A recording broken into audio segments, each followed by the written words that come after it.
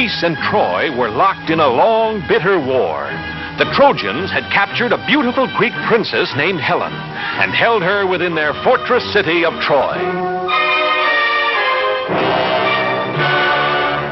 It did not seem possible that any man could break into the fortress city of Troy.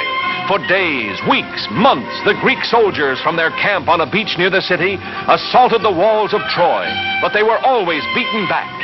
Then Ulysses, a great leader of the Greeks, said to his men, "I have a plan. It is dangerous, but if it works, the Trojans themselves will take us through the gates of their city." At the order of Ulysses, the Greek soldiers set to work cutting down huge trees, making the wood into planks. From the towers of Troy, the Trojan soldiers watched a big building grow taller and taller day by day until it was 6 stories high. And when the Greeks pulled away all the work ladders and scaffolds, there stood a huge wooden horse, 80 feet tall.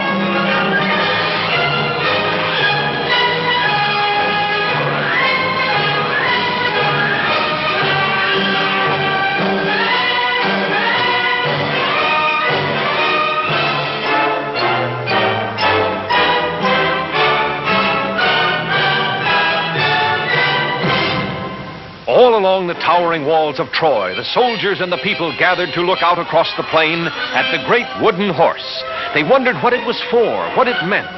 The Trojans did not know that Ulysses and 5 Greek soldiers lay hidden in a dark, secret passage inside the wooden horse.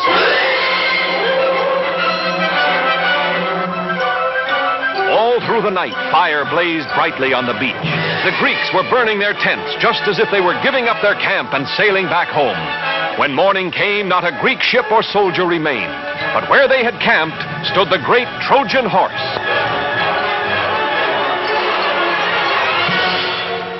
The Trojan people poured out of the city to the beach so they could look more closely at the victory over the Greeks. The Princess Cassandra, daughter of the king of the Trojans, warned her people of this Greek gift, but no one would listen. The Trojans decided to pull the great horse inside the walls, into the city of Troy itself.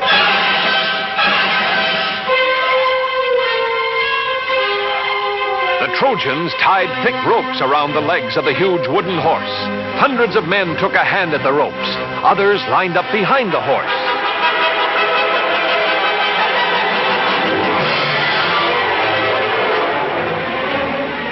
Whooping and hollering, laughing at the Greeks who had never been able to scale the towering walls of Troy, the Trojans tugged and pushed and pulled the huge wooden horse slowly from the beach, over the plains, and through the gates of Troy.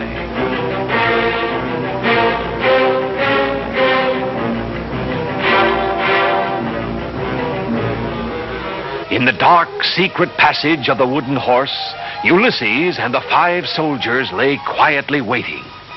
They could feel the horse being moved. What the Trojans had decided to do, neither Ulysses nor his soldiers knew.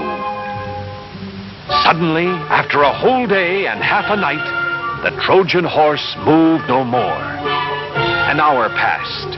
Still the horse did not move. Ulysses gave a signal. The soldiers felt their way silently down the dark, secret passage, following Ulysses. Cautiously, he opened the trapdoor.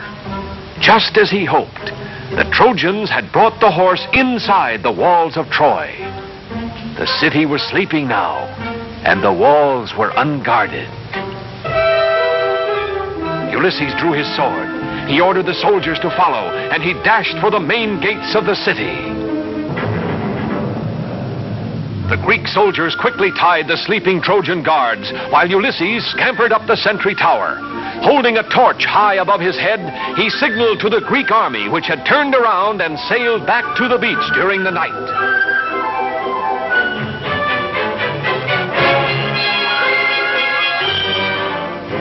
And even as Ulysses and his men opened the gates of Troy, the Greek army was marching across the plain. Caught completely by surprise, the Trojans were easily defeated by the Greek soldiers, who found their beautiful princess and took her back safely to Greece. And brave Ulysses was named the greatest of the Greek heroes.